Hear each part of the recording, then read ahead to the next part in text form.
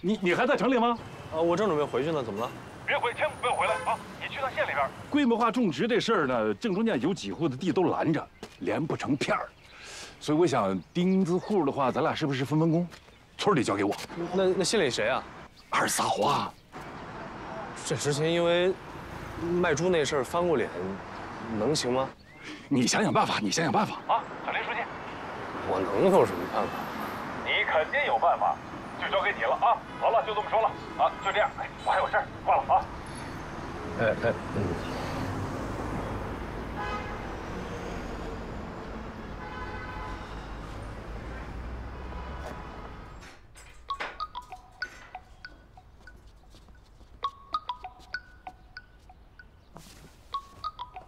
喂，我在城里呢，我今天不回去。我都跟三宝叔说了，不租，我自己留着乐意不行。我还有事儿呢，再说吧。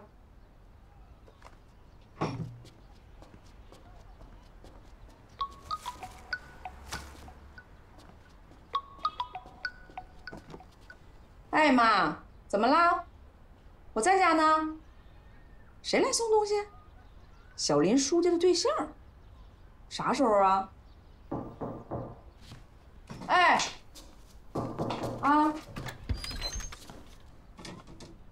挂了啊！二嫂，这是我女朋友小平，她在原滨江中学教化学。啊，早就听说小林书记的对象是老师，还头一回见呢。快进来吧，进来吧，快来快来。哎，快叫老师啊！老师好，你好。怎么样，孩子刚转到县里适应吗？就是学习不好，你快回去写作业去。哎，你们先坐。你快期末考试了吧？有什么不会的题啊？我给你看看。哎，快进入啊！谢谢谢谢。您喝水。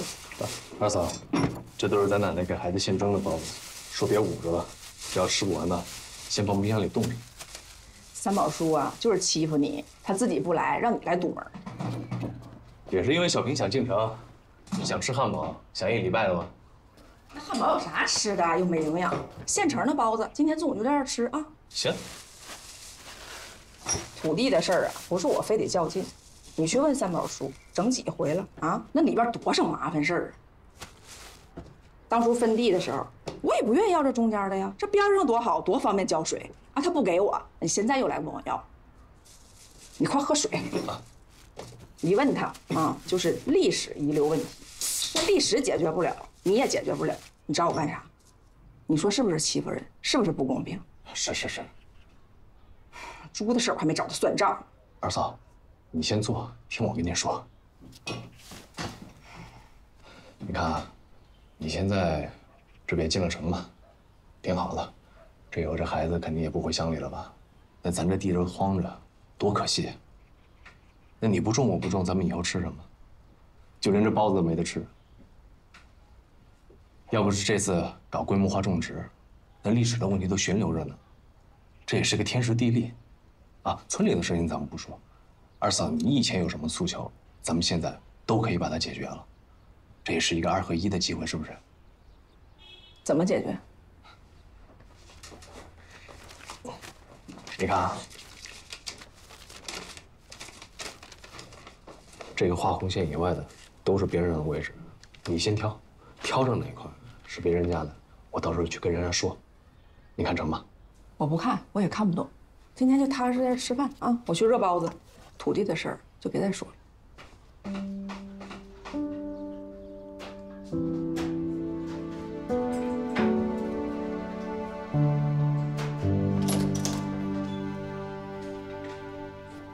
哎，回来啦！啊，还有我的饭吗？你这提前回来吃饭，怎么不打声招呼啊？没做你的份儿。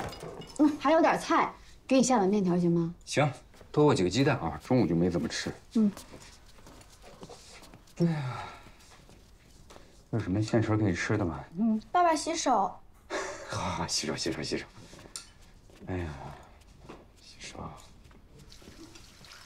上次小哥跟你说的那个事情，那个工程后来怎么样了？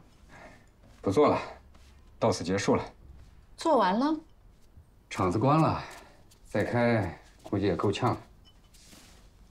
他们都说曹书记啊，这回可能有麻烦。市委书记是生态环境保护委员会主任，看着点儿，主持会议。别烫着嘴。市委副书记是生态环境保护委员会副主任宋海平出席会议并讲话。会议指出，党的又不是光明县开会，同志为核心，又没你，看什么呢？在那儿。建设生态文明，建设省里市里的新闻得好好看，有门道。重大理论和实践问题。以前没见你天天这么盯着新闻呢，瞅谁呢？瞅谁不重要，瞅不见谁很重要。谁不出来不重要，谁要老不出来就有意思了。谁呀？马市长。 8天没露面了，不是生病就是出事。一个人就意味着一串人。哪一串啊？有咱们县的吗？曹建林他老婆的微信你不是有吗？原来天天发朋友圈，现在几天没发了。你是怎么想到的？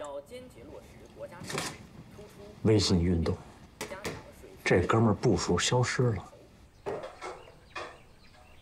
哎，刘喜啊，来，你把头抬起来。你还知道你家地在哪儿不？是吗？刘喜，在这儿啊，在这儿呢，在这儿啊。你到底要怎么样，刘喜？你这地也不租，也不流转，天天就这么耗着。别人平整地的时候，你家那地又碍事，顺道就把你家地给平整。你这是免费沾光啊？这占便宜没够啊！ 你别给我装！我告诉你，你就是故意的。我不想占便宜还不行了，我习惯自己用手捏，我不用他们翻个。行，别动我这手。本来就是嘛，我来找你，你又不管，我只能去找你。你找我干什么？你找我干什么？刘喜，你家地都荒多少年了？你有什么问题？你需要得天天过去闹事儿，跟着找茬啊？ 农药啊、虫子、水虱什么的，他们干什么都影响我家土地。你不信你自己去看，真的。这样吧，你先回去，好吧？你回去好好想一想，想好了过来找我。你不是嫌钱少吗？你想要多少钱？想好了过来直接告诉我。啊，你记住啊，不许胡来，不许狮子大张口。你要敢胡来。 你那地就随便弄荒着，到时候虫子呀、农药什么的，这个事儿你随便找谁，你爱闹去，我不管了，行不行？下了半天地，有点累，那我先回去了。赶紧给我滚！哎，气死我！小林书记，小林呢？小林，二嫂什么意思啊？哎呀，他这个人这多大岁数还天天撒娇啊？5亩换5亩半，够可以了吧？位置随便挑，他还要怎么样？真是说1000道1万。 他就是不配合，怎么都不行是吗？要不，还是你过去劝劝他。那反正也是你惹的祸，那万一呢？我不惯着他，爱走不走。来了。自己家种的瓜啊，给闺女尝一尝。 进来说吧。不了，还得换鞋，没几句话就这儿说吧。关于土地流转的，我不是来劝你的，当然了，也不需要你现在表态。啊，村里要搞这个围炉夜话，现在叫围炉恳谈，想的是让你们住城里的呢都回去。听完了，你要是不乐意，你再回来，对吧？你电话倒是接一个，这大4楼的，这拎着东西多沉呐！啊，又围炉啊？什么时候啊？ 今天，你们早就到了。你说土地的事儿，非要来，拦都拦不住。梅书记来了！哎呦！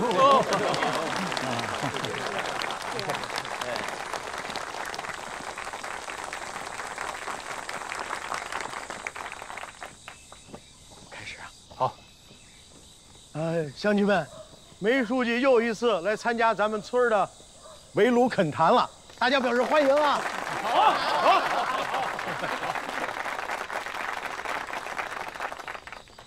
大伙儿都知道，因为这次啊土地流转的政策试点就是咱们村。嘿，这政策有时候可是一把金钥匙啊！请梅书记给我们做指示。好。今天不是来做指示啊，就是来跟大家聊聊天儿。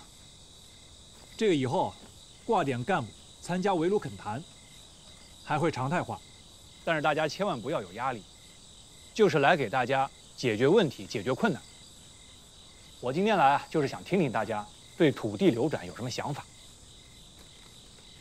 主任、书记，我不听他们说，我听你们说。说说呀。哎，你不是有很多问题想问梅书记吗？梅书记都来了，啊？那没人说，我先说了。我听说那个搞土地流转的老板都跑了，拿不到钱。你说这农民把地也交出去了，这以后可咋办啊？心里发慌，没底是吧？可以理解。所以我们政府啊，要把这个机制保证好。九原县呢，他们是秋收的时候付租金，我们提前给。2月2一过，这个耕种之前就把钱交到你们手上，让你们没有后顾之忧。那什么一觉爬起来害怕企业跑的事儿，不会再有了。啊，政府给的补贴钱太少了，如果多给点，这个地我们自己也可以种。我打个比方啊，自己种地呢，好比是开了个小店铺，你什么事儿啊都要自己管，这万一天公不作美，颗粒无收，损失还要自己担着。我们现在号召规模化种植，它就好比啊是开了一个连锁店，你把你的小店铺租出去，你可以收租金，你当店长有工资，你还能收一笔钱。这个进货销售你不用管，旱涝保收，我们把这个风险给大家降到最低。我知道大家还关心农业补贴的问题，你们能看到的只是一小部分，看不到的才是大头啊！基础建设、电网改造、道路、水渠，这些钱都是要撒在这里。当然了，这些个事情肯定是政府来做啊。那我家原来那地在中间伺候着好好的，现在为什么又给我分到边上去了？不参加流转的农户，是得麻烦大家把地调到边上，这样方便土地连成片，做规模化生产。这么说吧，农业改革的原则就是不让一家农户吃亏。1000亩地平整之后，肯定有很多多出来的地方，到时候哪家吃亏了，就给他补上。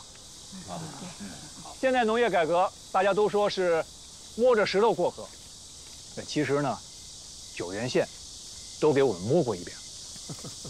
他们之前是农户和企业直接对接，中间出了问题，这村民不再相信别人了。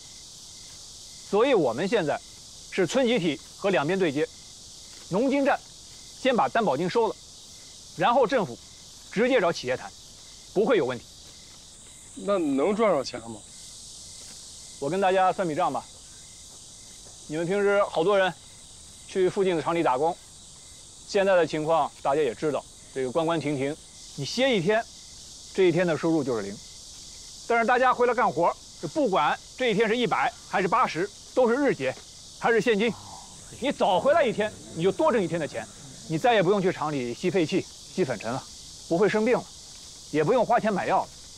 这一进一出，这笔账大家算得清楚吧？梅书记，我想说2句。哦，梅书记，他是这个许军的大伯啊。你看，我今年啊都70多了，我爹是个老红军，一直打仗，后来就在长岭村落户了。我从小就跟着我爹下地干活。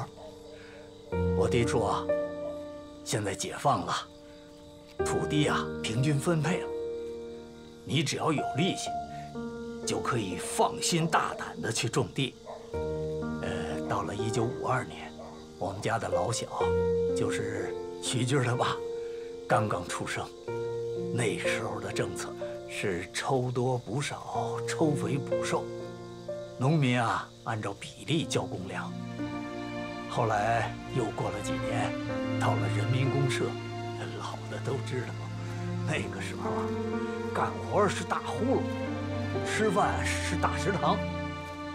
那个日子呀，每天都过得稀里糊涂的。到了1983年分田到户，我们农民呀，听到分田到户，高兴得不得了。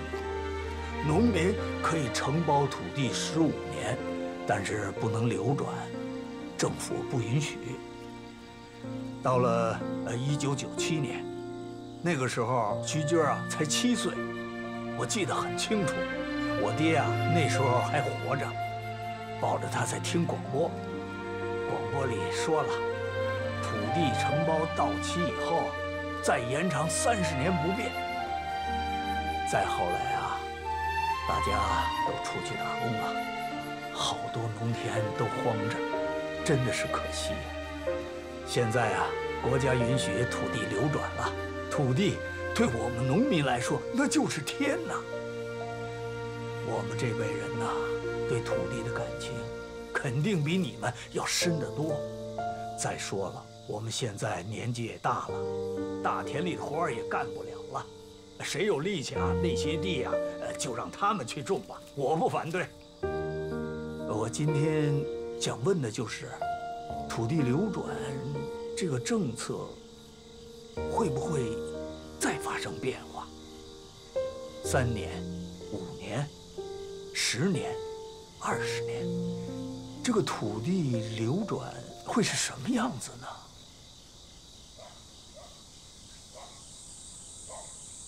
大伯，我先简单的介绍一下我自己，我大学毕业之后做的第一份工作是害虫防治和农田建设。后来呢，我做了分管农业的副乡长。您刚才说，土地抛荒最重的那几年，我都经历了，这些事儿我清楚。后来我去了县农办、农业局，然后又在县政府，还是分管农业，所以我对农业还是比较熟悉的。说实话，农业的改革和发展，无论是政府、企业，还是农户，大家还都在摸索。但是规模化种植一定是趋势，是可以看到希望，是可以论证结果，可以长远走下去的一条路。大家都知道啊，我也是在长岭村长大的，我对这片土地的感情和您一样深。今年我43了，也不知道还能在这儿干多久。但只要我还在这里一天，我就想为这片土地，想为这里的农民，再多干点实事。大家都说，脱贫攻坚必须成功，肯定会成功。但是以后呢，乡村怎么振兴？今天在座的每一位，其实都是振兴乡村的一份子。咱们一块儿在光明县干的事儿，白纸黑字，以后都会写在光明县的县志上。光明县的名字不是白叫的，我们的未来一定是光明的。大伯啊，你刚才问我，咱的政策会不会变？我相信啊，不管这个政策怎么变，它一定会越变越好。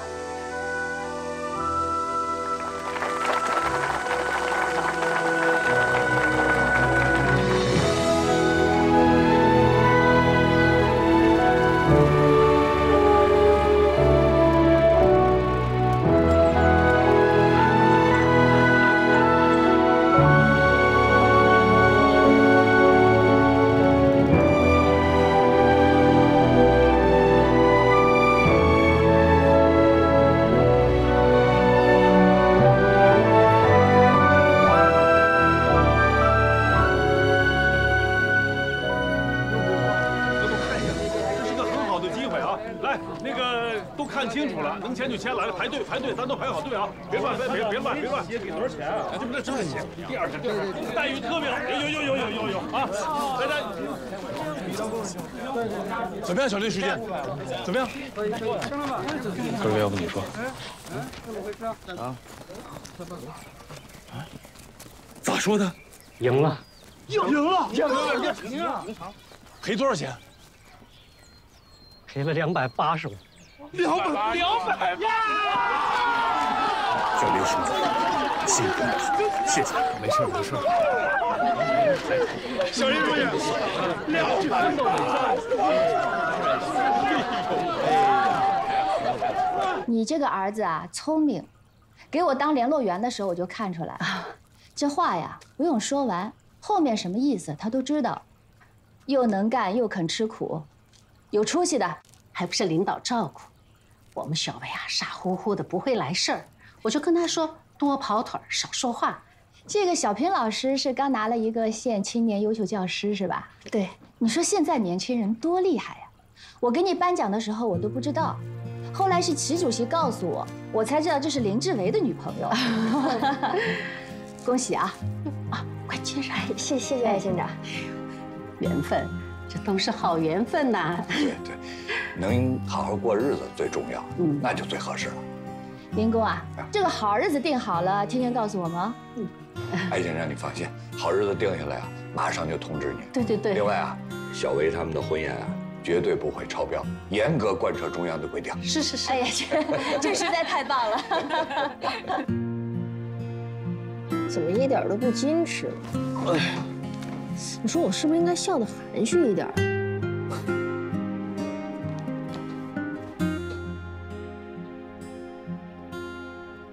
你说你笑他丑，以前也挺细皮嫩肉的，这驻村才几天啊，晒成这样，这么黑。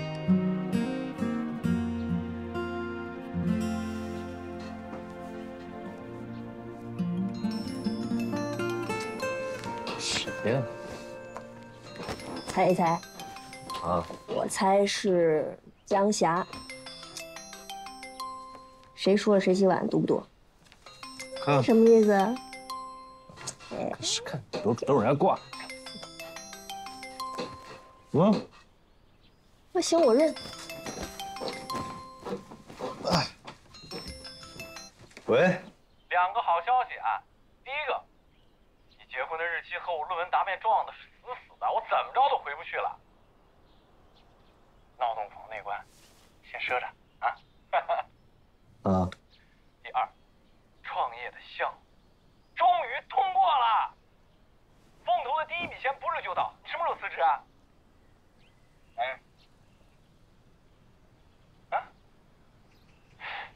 你那儿网是不是卡了？没卡，我听着呢。你这是不想结婚还是不想创业了？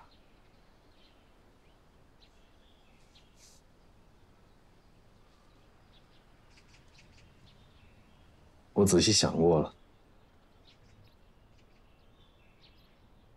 我不打算辞了。我觉得待在村里挺好。你不来，份先得加倍。行，结婚快乐。谁说也不好使，非得要去，是吧？去，很有必要。不抬杠你就活不下去，有意思吗？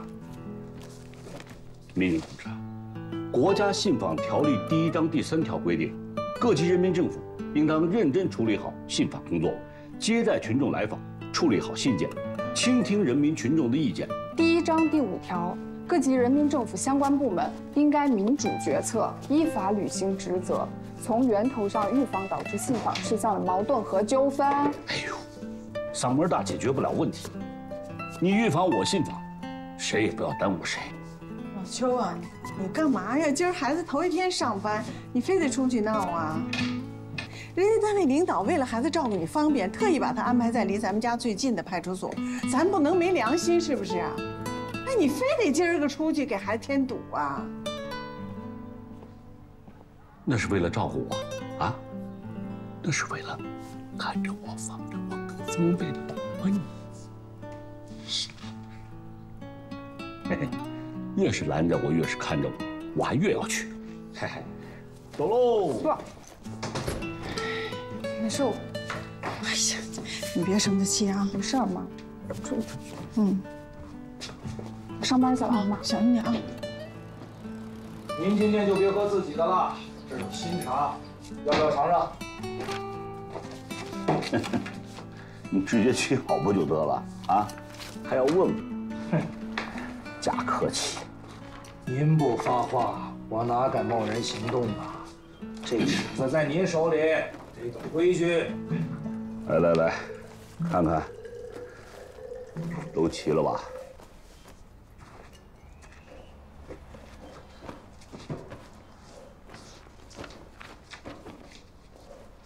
这还有10年前的东西。就说，什么意思啊？就到这儿了。之前解决的，就销个账；没解决的，就等着梅书记和县委的新政策。啊，归见了，爷们儿。往后啊，我可就不替你们操这心了。嘿嘿，有功夫到家里啊，我给你沏一杯我的老茶，啊。秋叔，您这不是开玩笑吧？我闺女还在大厅里等着我呢，走了。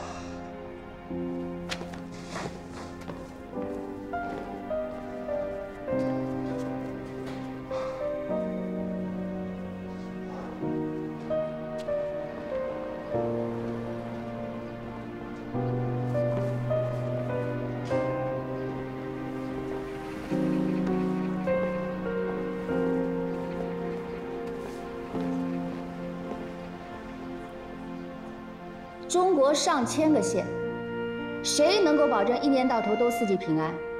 哪个书记、哪个县长能保证啊？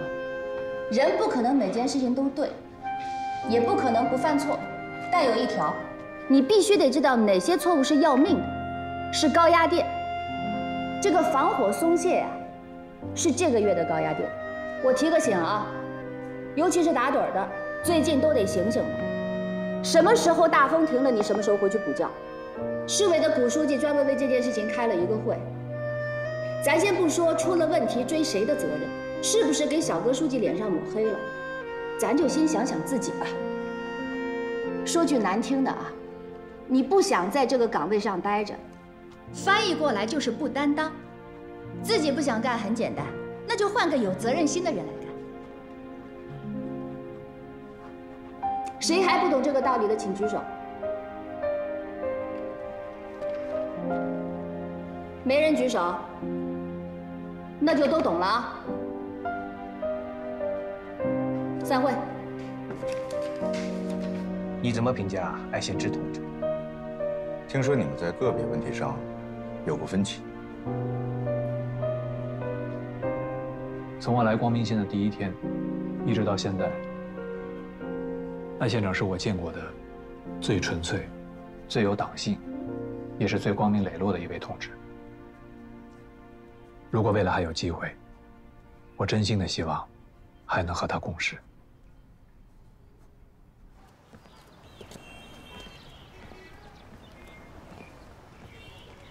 书记好，哎，你好。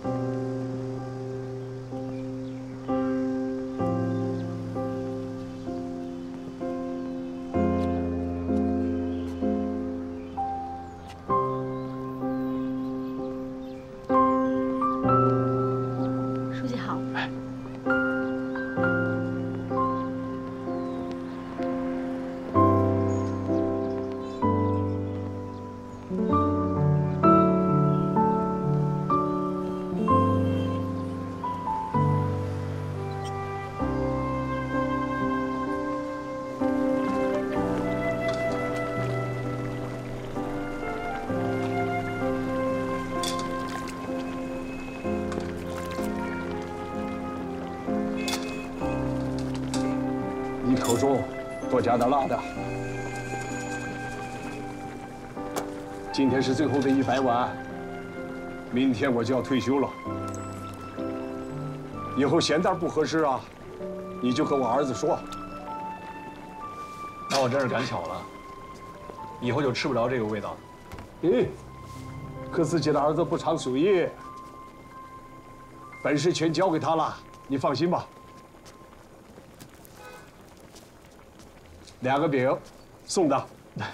谢谢。我第一次到这儿，还是青山书记带我来的。一晃这么多年过去了，老哥，我和您一样，明天就走了，就是舍不得这碗羊汤。咱以后再见了。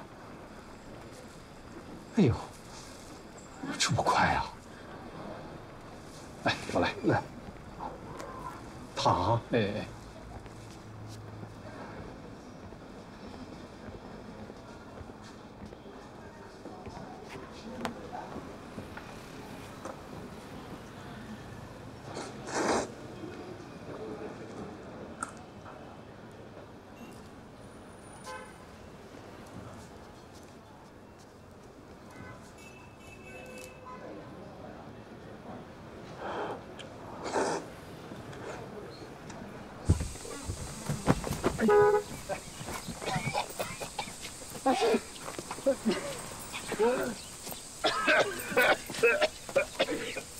刹车！我跟你说，我会扔了，看兄弟长，换新的。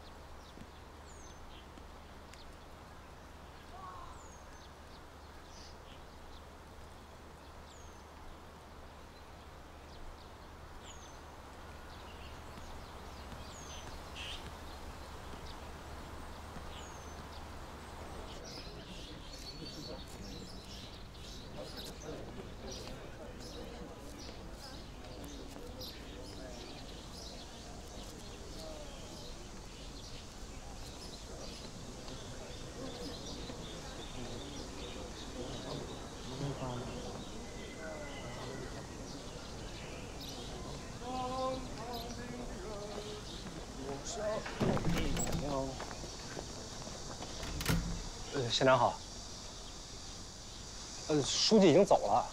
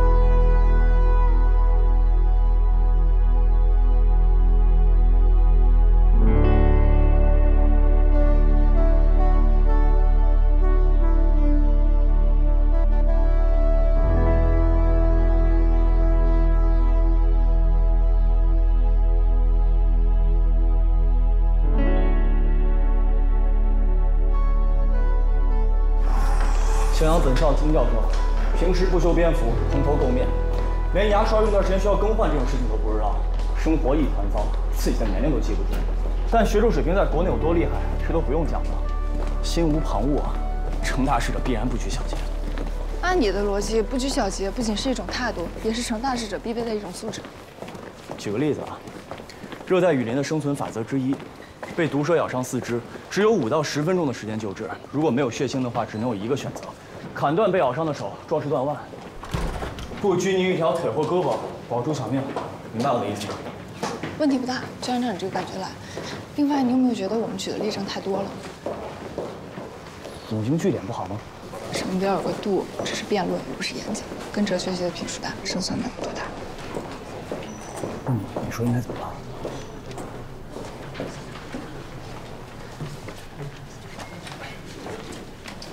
逻辑，把他们绕到逻辑陷阱里面，你明白我意思吗？你说的再清楚点。耳朵，哎，怎么驳倒对方？要先有对方的观点。你不是最爱换位思考吗？最不屑的，你就预判对方的观点。双方的观点都需要推理，不推理我们驳什么？还不明白？应该差不多。翻译成大白话复述一遍。算了。一会儿跟着我的思路走。我打方向，你们别走歪就行。第一轮，正反辩手双方准备上场。数学系、哲学系，倒计时10分钟，有问题吗？没问题。曹立新，这个抽签顺序谁定的？为什么我们第一轮就要上场？都听令上场。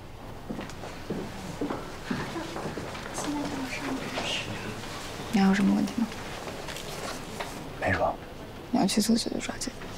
哎。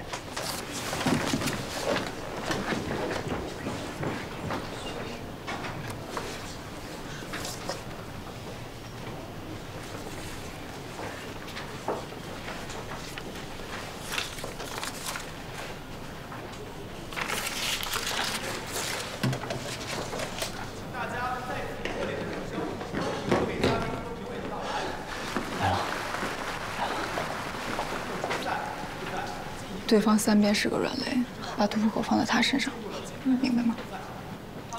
成大事者不拘小节，咱们是正方对吧？开个玩笑。让我们拭目以待。本次总决赛分为冠亚军争夺赛、季军争夺赛2场比赛。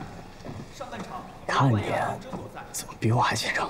分别为正方数学系代表队和反方哲学系代表队。我知道，专攻对面软肋。你是不是觉得我特别弱？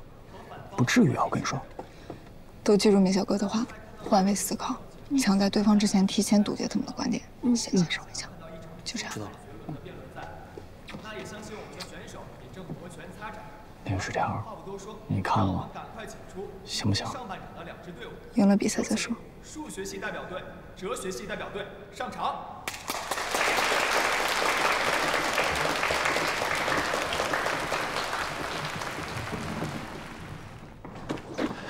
还没说完你就出来了，你到底怎么想的呀？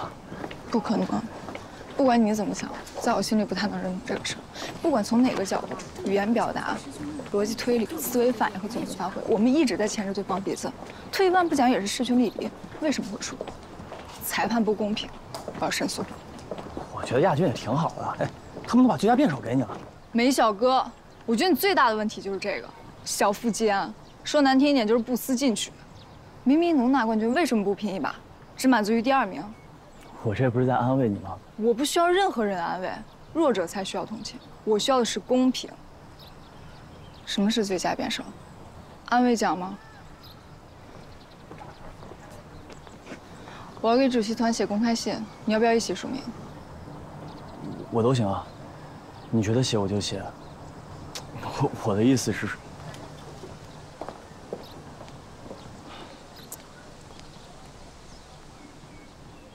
你杵在那儿干嘛？不干什么呀？那你什么意思啊？什么意思啊？不是要谈恋爱吗？吃饭还是看电影？你不回去换身衣服？辩论变傻了吧你？